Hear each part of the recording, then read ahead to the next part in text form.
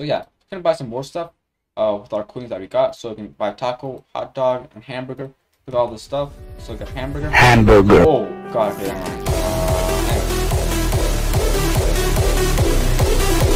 Back to the part 2 of the shop tutorial. So basically, the last tutorial we made a shop GUI, a shop button, and we also made the items for the shop via a module script. So in this module script, as you can see, we made different items, as you can see, and basically you can pretty much add as many items as you want, and the script will automatically put the items in the shop. So you don't have to rearrange the GUIs, you don't have to do any of that. So it's pretty neat. We added the price of them, the tool for them, the image, and also let's actually play this and see how it works. So as you can see,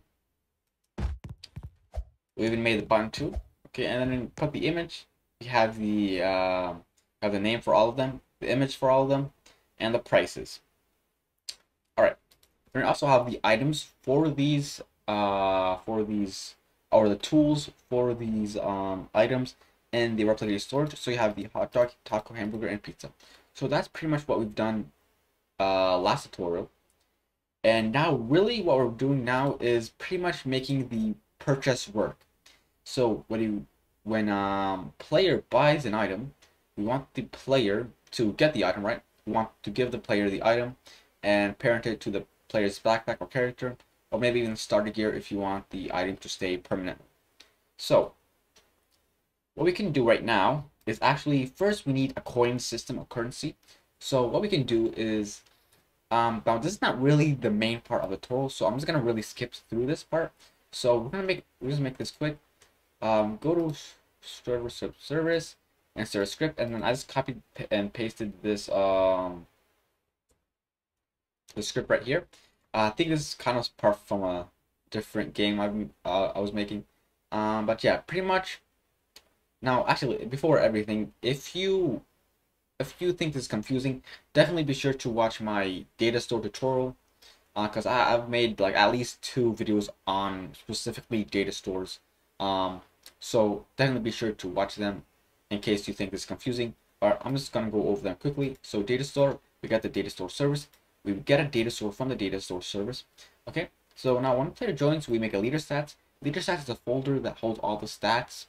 For example, coins, and when there is a value in the leader stats folder, it will appear on the game, like in the player list, as you can see in the top right corner. With the player list, it should appear there. That's where the leader stats are. So coins, we made the coins stat. Saved coins is the coins that we get from the player if they have saved coins from last time they played the game. And if they do have saved coins, if they do have saved coins, we set the coins value for the player to the amount of coins they saved from the last time they played the game. And then player removing is when the player leaves. We just made a pcall function, and we did set async. We set async to the player use ID, which is the player's key, and then we just concatenate this with the string coins. It can be anything. It can be like, for example, if you're saving rubies, you can just do rubies.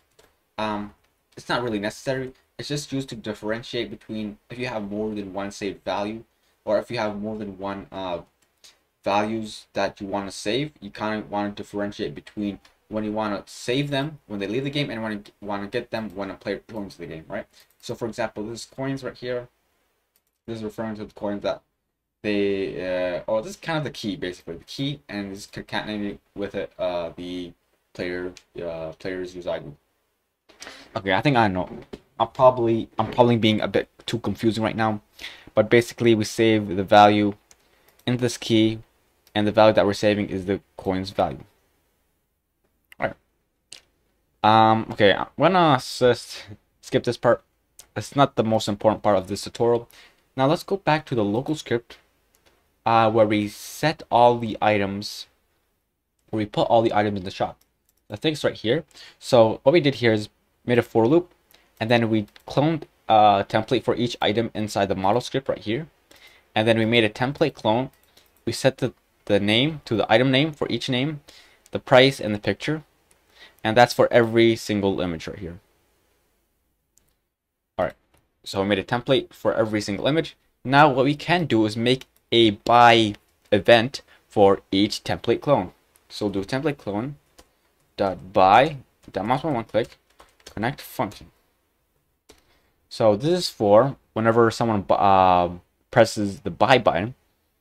Now what we can do is actually, before we do anything, we do need a replicated remote event inside replicated storage.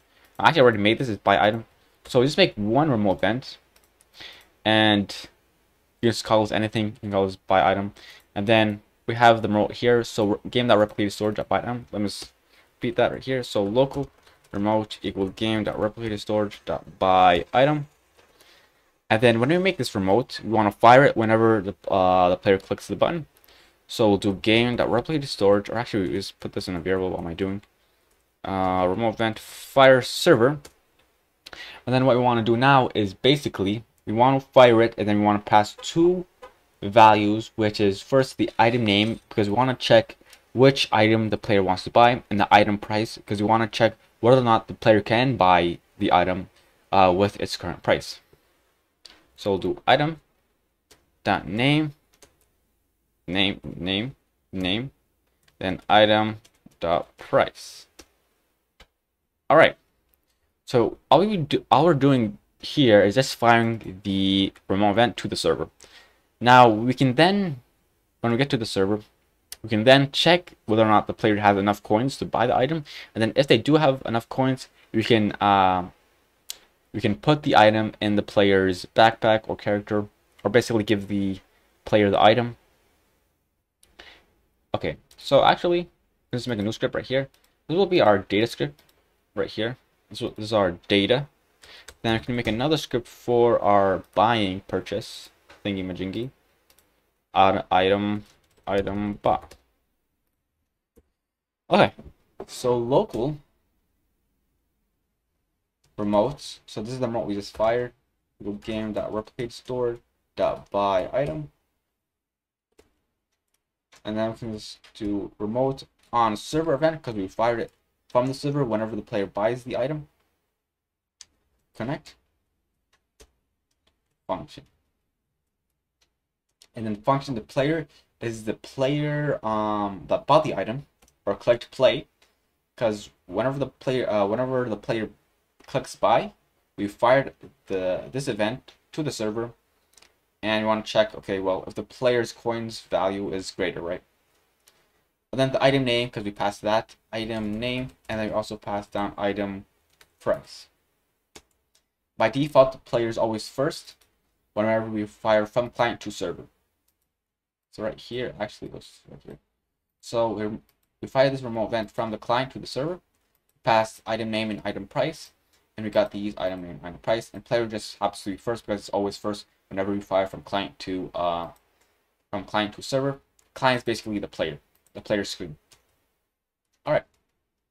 So local coins value equal player dot or actually leader stats. So leader stats, as you can see, it's the leader stats which holds all the values such as the coins. The value, or you can do whatever coins. All right. So let's see. First, let's search for the item. So let's do a for I loop. For I food in pairs. So this is all the food.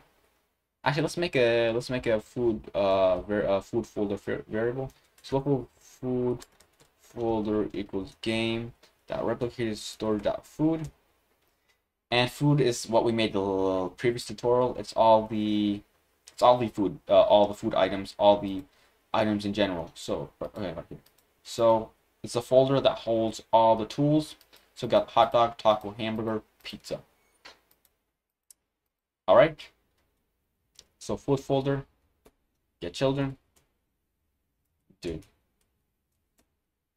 All right. So now we want to check if the name, so item name right here, if it matches one of these names. So now you have to make sure, so on the model script, you have to make sure the name actually matches the same name as the actual item that you inserted in the game.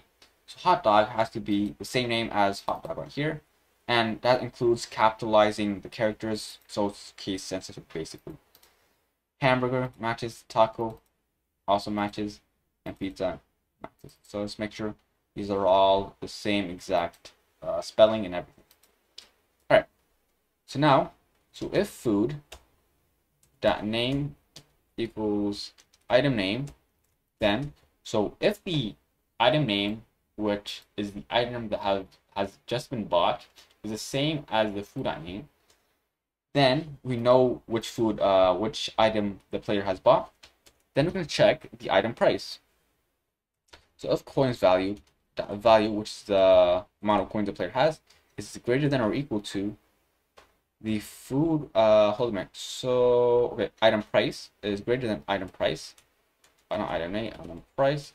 Then, so let's make a tool clone. So local tool clone, which basically the item equals food clone. Oh, and actually, all right. So before we do, okay, whatever. So local tool clone equals food clone. To clone dot parent equals player dot backpack. So now this is how the tool gets transferred to the player's backpack. You can also do character.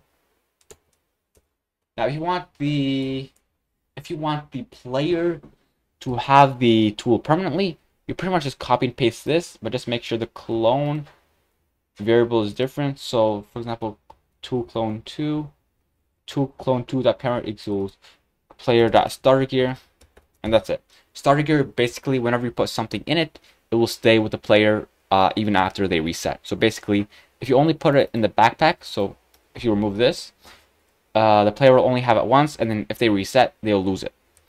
If you put it in the starter gear, they'll keep it forever. And the starter gear doesn't really show, like if you just put it in the starter gear only, you'll only receive it after you reset. So you also want to put it in the backpack and starter gear if you want it to be permanent. Backpack is just if you want to give the player the item immediately, right? But you can also do like character. It just means that the player will automatically equip the item. All right, I think this is good. Of course, last thing you wanna, because when the coins value, so you want to take away the coins that the player had and subtract it with the amount, which is the price. So basically, coins value dot value minus equals item price. All right, I think this should be it.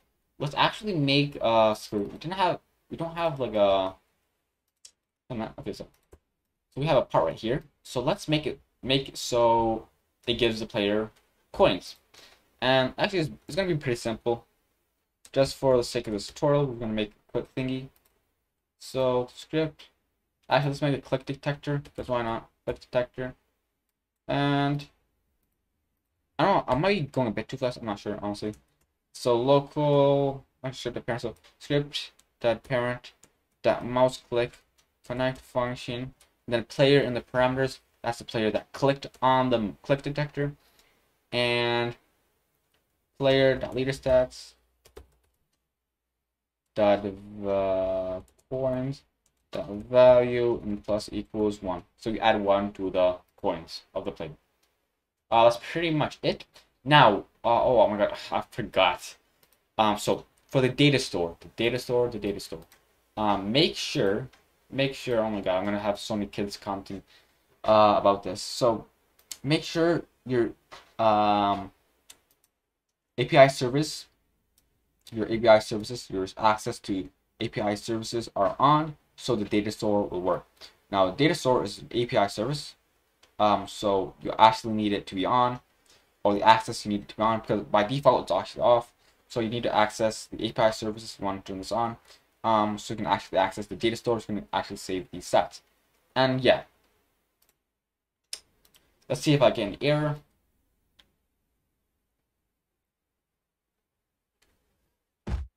Alright, so I have 3 coins. I think this is from last time. So this is the coin giver. So if you click on this, Listen, did it? Like I spelled it wrong. Oh my god. So where's the okay? So let's see. Leader stats. I spelled leader stats. Okay, now I spelled it right. Yeah, I make stupid mistakes. That's true. Let's actually make this a cool color. So like, I don't know, man. Reflectant. Let's make a reflectant. Like, oh wow, it's too much. Too much, man. Too much. Okay, let's do this. I don't know, man. I don't know. I'm honestly no clue what I'm doing. Whatever.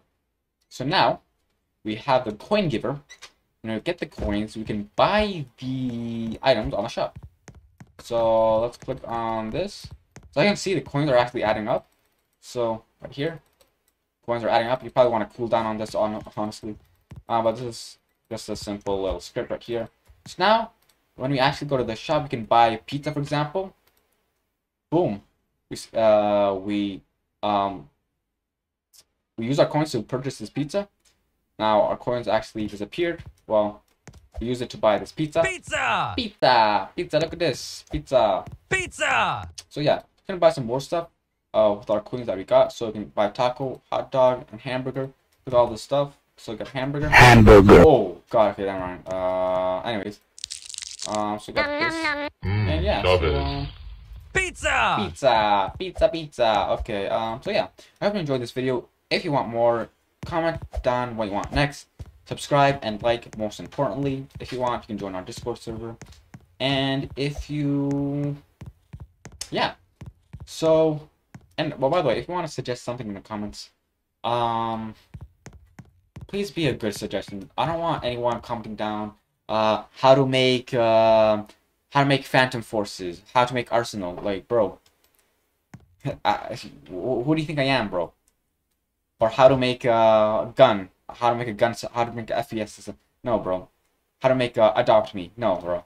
I'm not making that. Okay, so, sorry, man. But yeah. I hope you enjoyed. And comment down what realistic suggestion you want next. This has been actually kind of fun tutorial to make. It's kind of part 2. Or a 2-part tutorial kind of thing. It's kind of like an hour long in total. Over an hour long. But yeah. So, I hope you enjoyed, and I'll see you guys in the next one.